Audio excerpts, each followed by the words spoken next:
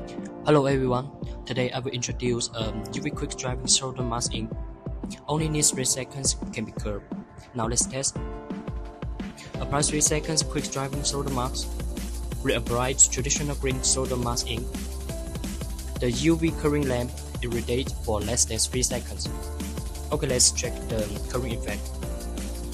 You can clearly see that the quick driving solder mask ink has been completely solidified and all the scraping out are powdered, and the pads are particularly strong.